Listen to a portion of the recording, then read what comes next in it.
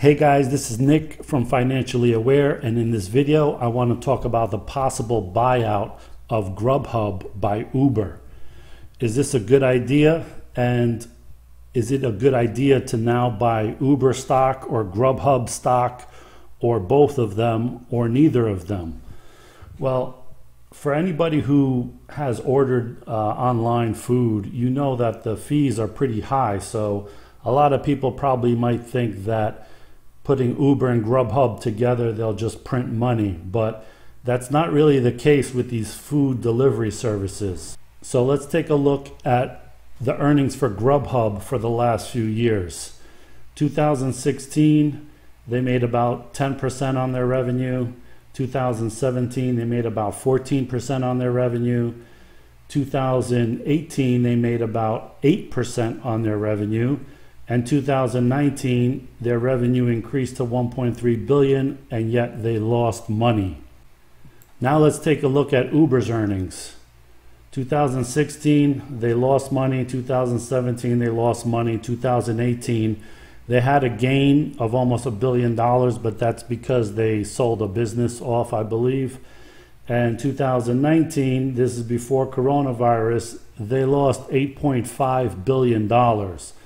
So some of you may remember from math class that when you multiply a negative number by another negative number, you get a positive number. That may work in math, but that doesn't necessarily work in business. Uber just reported their first quarter revenue a few days ago, and once again they lost money. That's nothing surprising. Their EBITDA, earnings before interest, taxes, depreciation and amortization, was a loss of 612 million, but their net loss was 2.94 billion. So they're losing a lot of money still. And this is before the shutdown. Only like the last 2 weeks of their quarter included any kind of shutdown of Uber rides and stuff. So what's more interesting here is the Uber Eats. So even though Uber Eats last year, same quarter, was 239 million, and this quarter in 2020 it jumped to 527 million, 121% gain in their revenue. So what's the net effect in earnings on that huge gain? Oh, a bigger loss, a 1% bigger loss. So last year they lost 309 million on 239 million in revenue. This year, same quarter, they lost 313 million on even more revenue. So they more than doubled their revenue, but they have pretty much the same amount of loss from Uber Eats. So you see, this Uber Eats is not that profitable, neither is any of these food delivery companies. And here you see that Uber got rid of 3,700 jobs because of the lockdowns. They're saying that in April their rides were down 80% from the month before. So they slashed 3,700 of their 26,900 employees, 14% of their workforce. What's really surprising about that, one, is none of these employees are actual Uber drivers. These are back office employees, recruiting employees and things like that. So what's really surprising is that Uber has 27,000 employees, none of which are actual drivers. So I don't know why they have so many employees just for a driving app and Uber Eats app. But a lot of them are for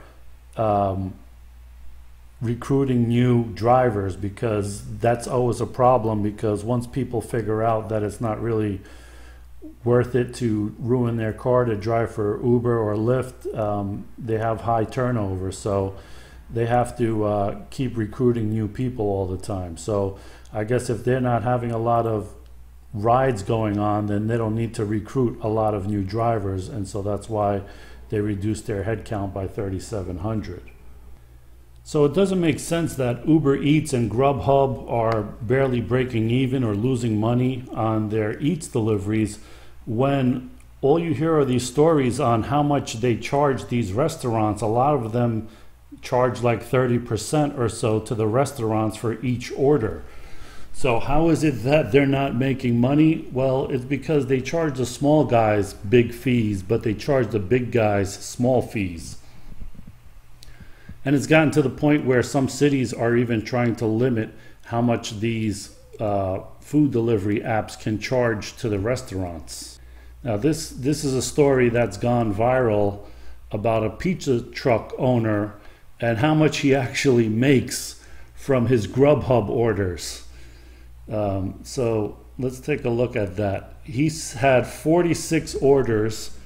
That was $1,042 after $200 in commission, delivery commission, processing fees, promotions, order adjustments, more commissions, delivery commissions, more processing fees, promotions, whatever. He netted $376 from this. So let's look at those numbers. On 46 orders at $1,042, that means each order average was $22.60. He netted $376 on 46 orders, which is about $8.17. And if you know about the food business, at least restaurants, I'm not sure, food trucks may have lower overhead, but basically they charge 3 times the food cost. So in this case, if he charged $22.60 per order, his food cost should be 1/3 of that, or $7.53, and yet he's only netting $8.17. So that's only like 64 cents profit per order. Grubhub's getting the majority of it.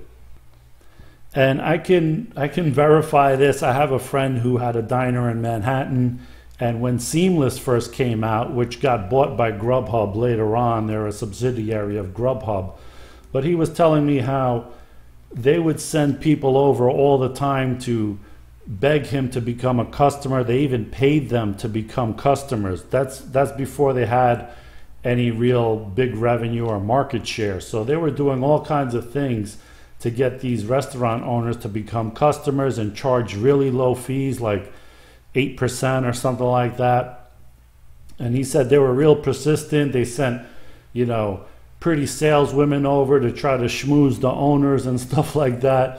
So they really were really persistent in getting you to sign up. And then once you did, and they started getting a lot of revenue, and they were the only game in town, then they started jacking up their fees, and they were doing things kind of like what Amazon or Google does. You had to pay more to get displayed at the top of their listing page. Otherwise, nobody would find you, so you'd be kind of invisible. So yeah, you could pay 8 or 10% fee, or you can pay the 30% fee and actually get people to order. And so that's kind of where they're at, where they say, oh yeah, we have these low fees, but if you want anybody to actually see you, you're kind of paying a advertising or a marketing fee to them among these other fees to get prominently displayed on the first page or whatever. So like I said, they charge a lot to these small guys, but let's see what they charge to the big guys. So here's Uber Eats' strategy, and their strategy is to partner up with Starbucks and McDonald's, and this was in their IPO filing. I remember reading this also. And so you think Starbucks and McDonald's is paying Uber Eats 30% for their orders? No, they're not paying anything close to that. And it says that their Uber Eats services are less than the 30% commission fee it demands from smaller unit restaurants on its platform. And that goes the same for Grubhub as well. So Grubhub is the official delivery partner of Yum Brands, which is Taco Bell, Pizza Hut, and KFC. And according to the details of their partnership in 2008, Yum brands do not pay any delivery fees.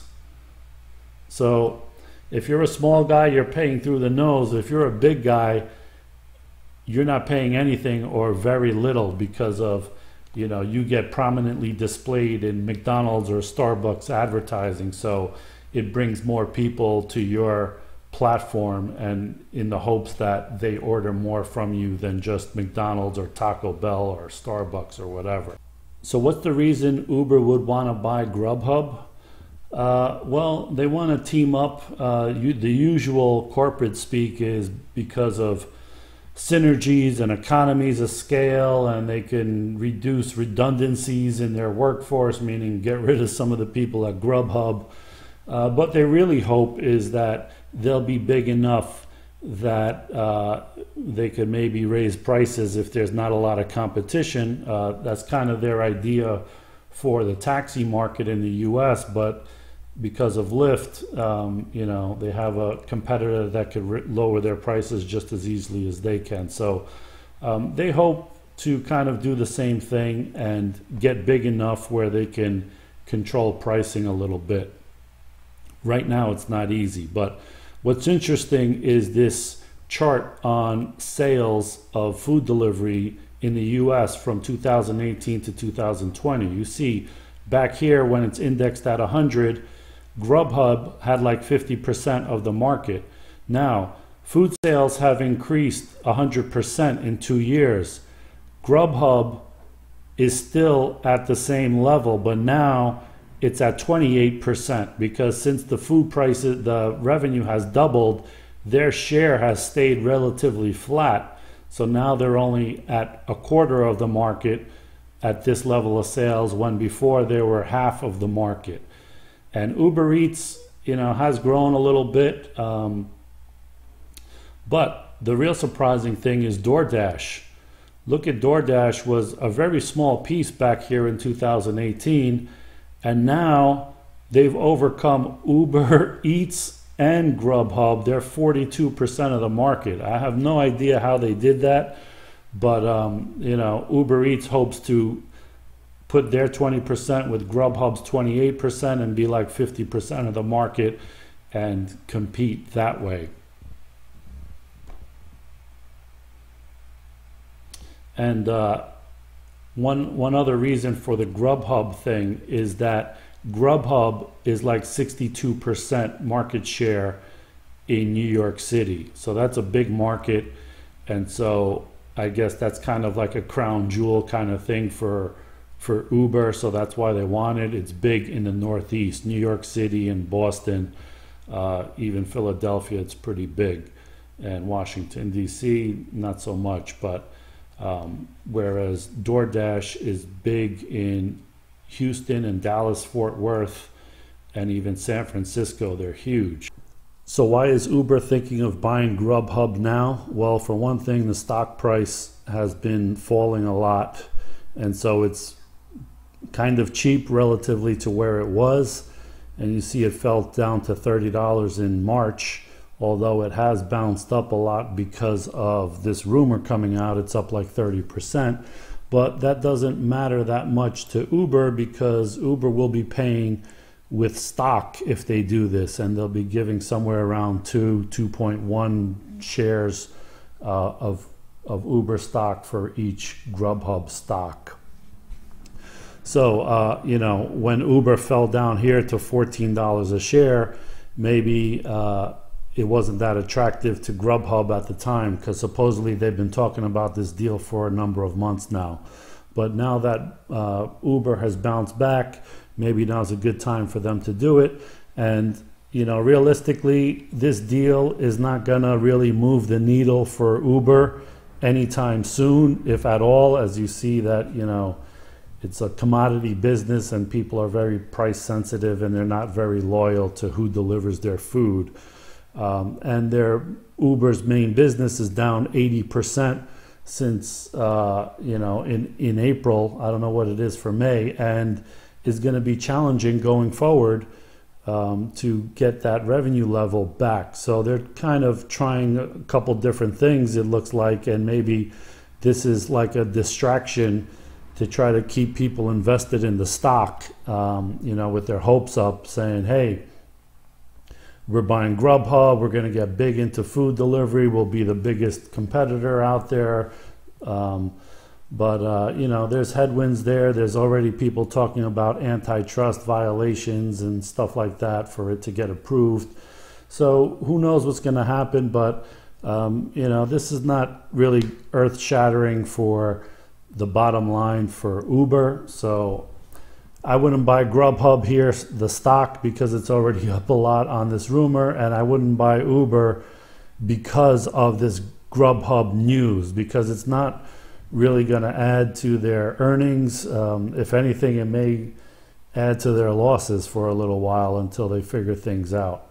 And I don't know what DoorDash is doing right, but they are running circles around Uber and Grubhub. So, you know, is that going to change if Uber and Grubhub combine? Who knows? So that's my video on Uber's potential purchase of Grubhub.